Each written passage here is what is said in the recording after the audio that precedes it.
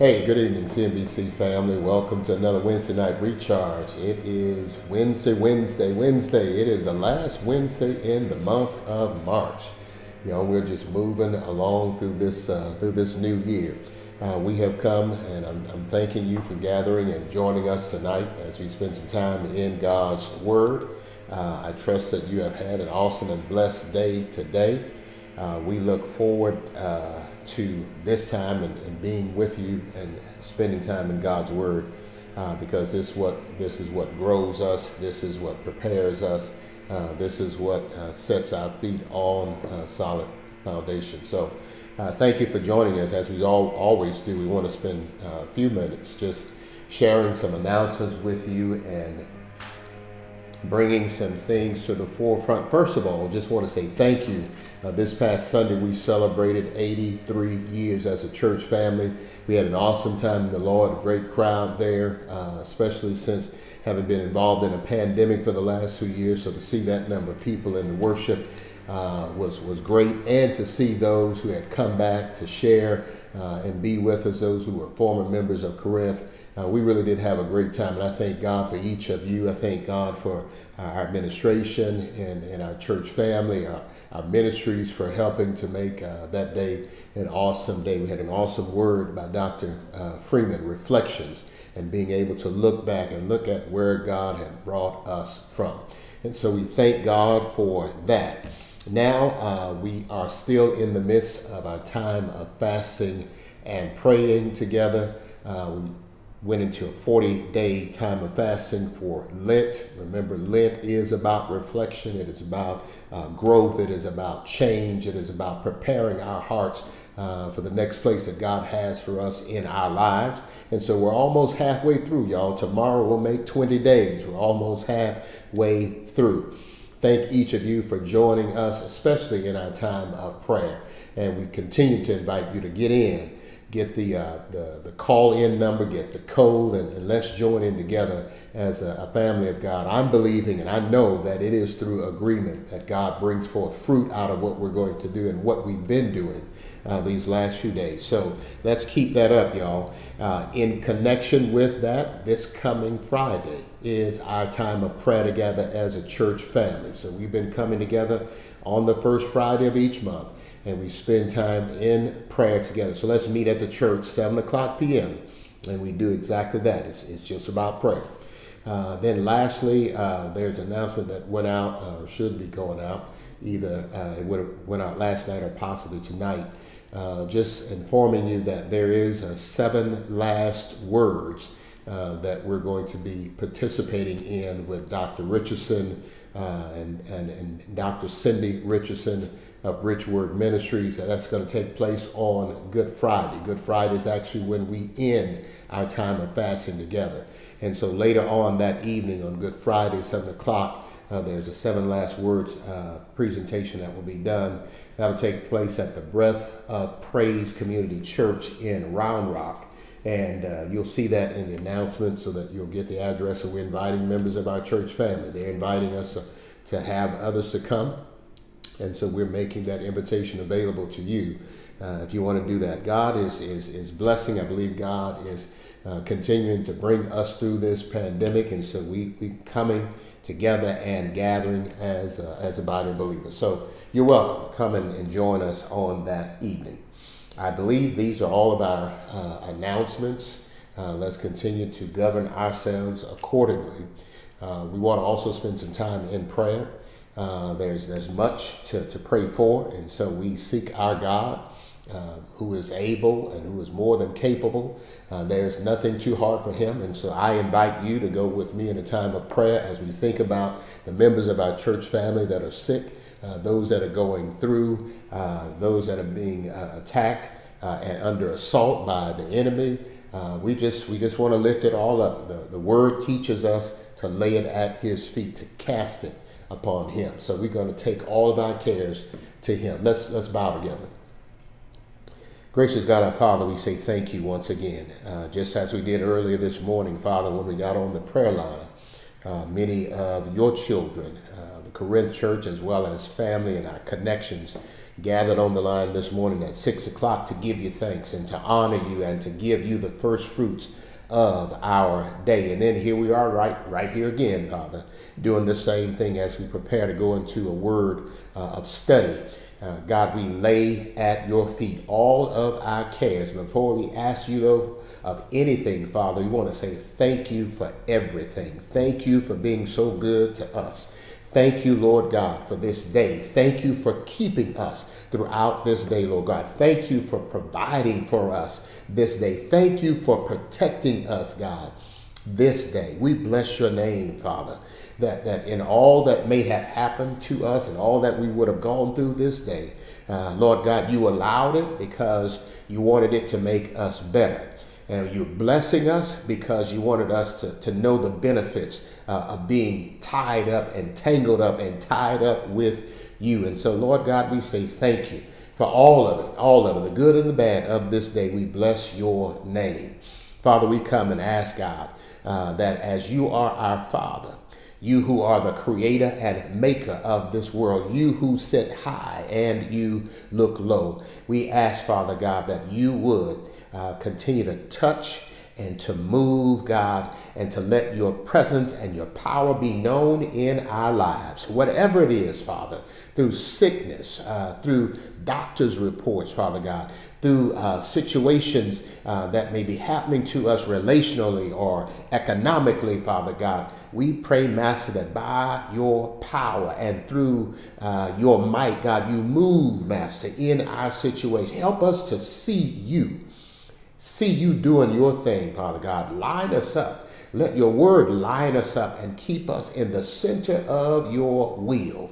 As long as we're there, God, we're okay. We know that you are in control and that all things can work together for our good. And so we bless your name, God. We lay our elders at your feet. We lay our children at your feet. We lay, Father God, our families, our relationships, our marriages, Father God, our church family, Lord, at your feet. And we pray, God, that you would have your way.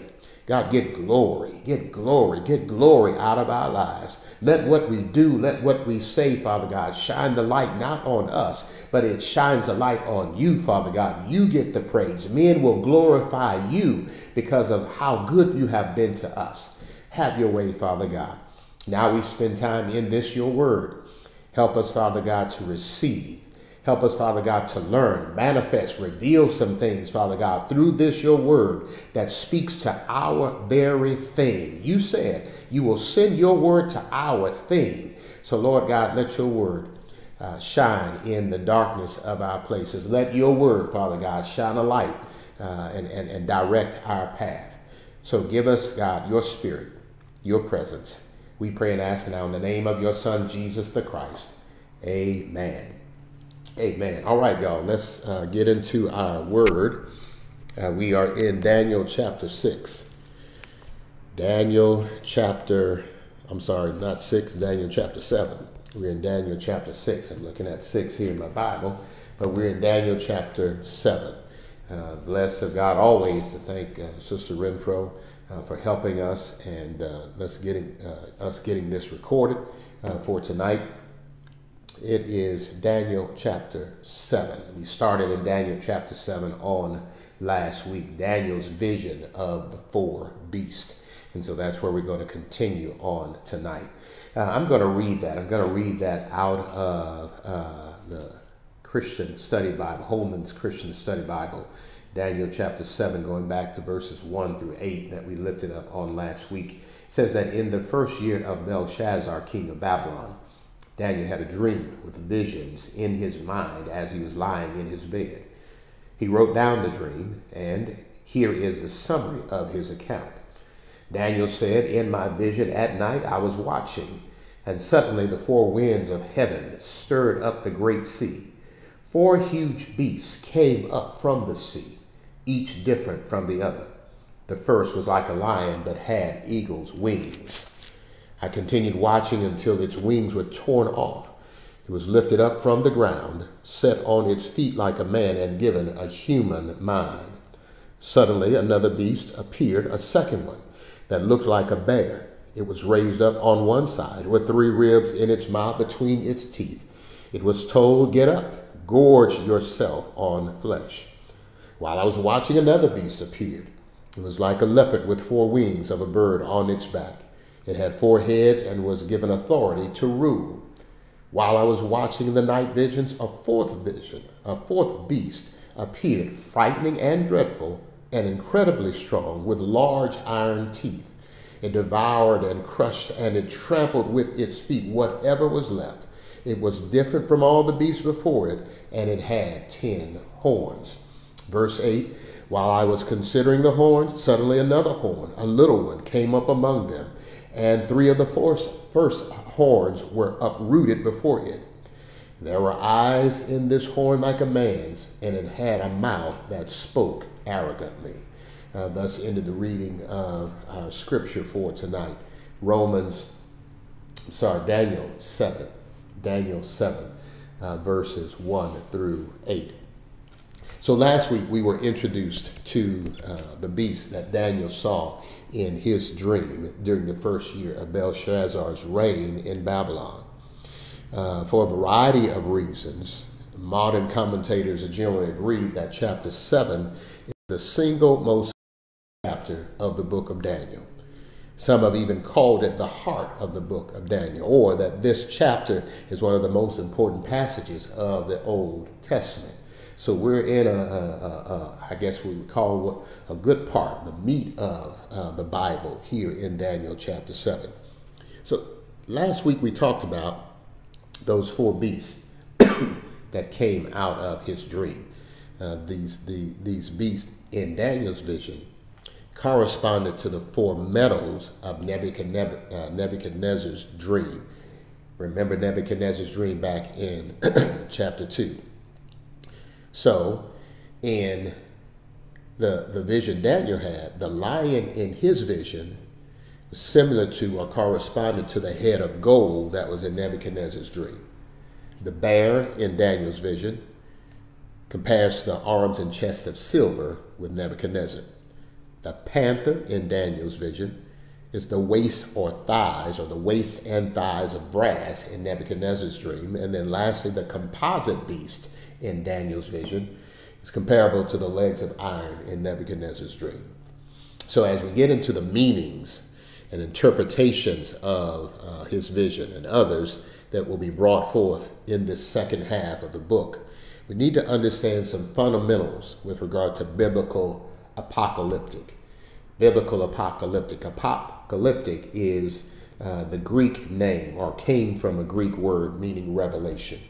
Came from the Greek word meaning revelation. So basically, in order to understand some things with regard to biblical revelation, we need to understand some principles. It should be understood as an actual account of what the writer saw and heard, rather than creative literature that's used by the writer as a communication tool. So what we read here in Daniel, we ought to believe it as what he actually saw in his vision, not something that a writer is bringing up to make it flow and fit. No, this is what he saw, and so let's leave it at that. Now, from this though, and what he saw, those things symbolize a meaning. Symbolism is key.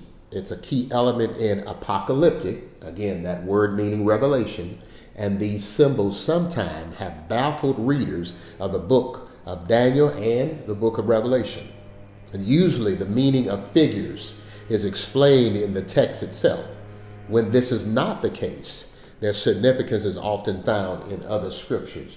So he's saying here that what we read, it will be explained either through the particular text or either in other scripture passages within the Bible. I was listening to, I didn't complete it, but yesterday on the way to work, I was listening to Dr. Tony Evans, and he was talking about biblical prophecy, and he's in the book of Revelations, and he was referring to passages out of the book of Daniel. And so again, what we see here in Daniel can be explained also in passages found in Revelations. A valid principle of interpreting prophecy is to accept the plain sense of the text unless there's good reason to adopt some other meaning. So we take it as it is. Let's take it at face value. And I say all that to begin with, in Daniel's first vision, in his vision, the first beast was like that of a lion. And this lion had 4 wings. And so we've said the lion represents the rule of Babylon over the then known world. A lion is ferocious. A lion, he is the king of the jungle. And so in that time, Nebuchadnezzar was it. His kingdom, his rule, he was it. Now, the wings of the lion denoted the ability of the armies of Babylon to move speedily in taking over and conquering other nations. So not only is this a ferocious lion who rules, but he also has the ability to move his armies, because the wings on this lion's back speak to that he has the ability to move his army wherever it needs to go in order to conquer other nations. The secret of any good military is the ability to deploy swiftly and to strike mightily. And again, if that's not an example or a relevant term for us to think about and look at today as we reflect on what's happening right now with regard to Ukraine, and we hear on the news how the Russian army had been bogged down and it was unable to move swiftly like it thought. It thought it was going to take over Ukraine in a matter of days or possibly a week or so, but their army got bogged down. It wasn't able to move as fast. They ran out of gas. They didn't expect the ground to be as warm, and so therefore their tanks were getting bogged down. And so the ability of any good military to move is the way it can conquer and take over quickly. Nebuchadnezzar's army had that capability.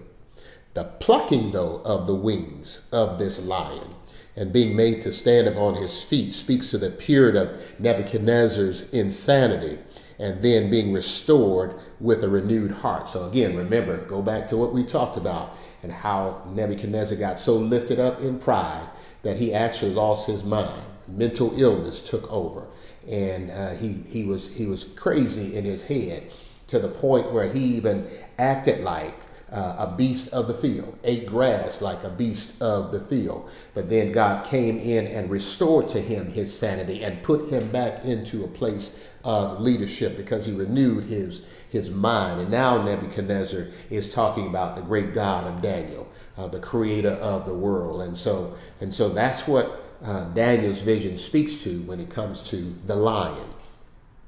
All right, let's talk about the bear, the symbolism of the bear. The second beast was like a bear, noted for its great size and fierceness in battle, and it corresponded with the Medo-Persian Empire. Now, this was the empire that struck down the Babylonians and took over Egypt.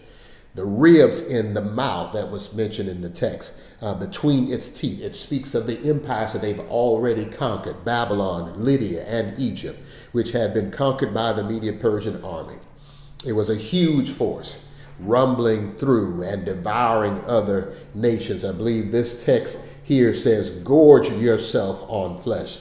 This was the bear. This was this army, this Persian army, and the way it moved. And so this was Daniel's representation with the bear. Third beast resembled is that of a leopard. Here we go, a leopard. Now, Dr. McGee says it's probably better translated as a panther, but this beast represented a leopard or panther because of how it leaps with a suddenness upon its prey. You've seen cats before. You see how they sneak up on their prey and they're quiet, but then they pounce with a quickness. It's so quiet and it's so cunning that it's upon you before you even know it. This is how the panther moves. This was the Greco-Macedonian Empire of Alexander the Great. He was quiet, he was stealth, and he would pounce on you, another nation, quickly before you had any knowledge of what was going on. The 4 wings, again, speak to the speed and the ability of his army. to strike suddenly. The four heads of the panther symbolize the four nations that would come from this empire, so that when Alexander the Great died, his kingdom was split between his four generals. So again, we said the first part of Daniel's book spoke of prophecy, or spoke of history as prophecy. Now we are seeing how all of this has come to pass. All we got to do is go back and look in our history books and see how it all came to pass. Now we're in a part of the book that speaks of prophecy to now be revealed and shown in history. So this is where we're about to move. So now, lastly, the fourth beast is very unusual. This fourth beast is a composite of beasts. It's different. It's different. It cannot be described like the others, describing them with animals. Nothing that existed could be used and tied to what you're seeing in this fourth beast. Nothing currently existed. This animal is different from all other former beasts because of its great power, its fierce appearance, and because it evidently was larger. So it was larger than all the other beasts in his vision. More attention is given to this beast because we are living in the time of this beast. So what he is prophesying back then, we are living in that time now. We are living in the time of the fourth beast. And this fourth beast is the Roman Empire. So remember when we're talking about the 10 toes of the statue of Nebuchadnezzar, and that applied to the Roman Empire. So that's what Daniel's talking about here in his prophecy. He's talking about the Roman Empire. The Roman Empire dominated the world for a millennium. That's how strong and mighty and powerful they were. Its influence, its power saturated the world with dread and terror, especially against those who resisted. And though the Roman army, this empire of 10 toes, fell apart, that Roman empire, it still exists today. It still exists today in many nations in Europe, in the Mediterranean, and North Africa. So the reason this vision is so significant to us is because we are living in some period of this time involving this last beast. Keep in mind that this former empire is being brought back together as one, despite their different governmental structures, their ideology, their viewpoints, they're being brought back together as one. And we said last week, we can see that. We can see that evidence in the beginning of the European Union that was formed back in 1993. And as Dr. Evans was teaching on yesterday, the euro. There's one form of commerce, currency. One form of currency in Europe. And that has been brought about. And so all of these things are coming. All of these things are being formed. History reveals that the first three prophecies of Daniel have already been fulfilled. So what happened to Nebuchadnezzar and Babylon? What happened to Persia? What happened to the Greeks and Alexander the Great? All of those things have taken place. This is the last piece. This is the last part, and we're in that part now. We're in that part now. So all we have left is the fourth. And this fourth is talking about the future, the 10 horns. The 10 horns. The 10 horns will be ruled by one who comes up among them or rises to power, such that 3 kingdoms are swallowed up or uprooted by this new ruler. So when he's talking about in verse 8, there's this horn, another horn coming up out of the 10, a little one, but it comes up, it grows to power. The first and 3 of those first horns are uprooted. They are all swallowed up in the rulership of this new king, this new power that rises by and done by a new ruler. It says the eyes mentioned in the text are symbolic of intelligence or insight or wisdom. So in verse 8, there were eyes in this horn like a man. So this new ruler and this has wisdom and has understanding and has insight. Daniel predicts that this new ruler will be brilliant and arrogant. His message will be revolting to the believers, but the world will fall in love, fall under his spell of his winsome words, his captivating personality. So this is the one that speaks with a mouth. Smooth talker, but he's arrogant, but he's able to capture the attention of the world. Remember, these winds of agitation and propaganda coming from this one ruler. This individual will be known as the Antichrist. He's the infamous personality to come. He's the one that's talked about in other passages of Scripture, especially 2 Thessalonians 2, verses 3 through 12, where Paul calls him the man of sin or the son of perdition.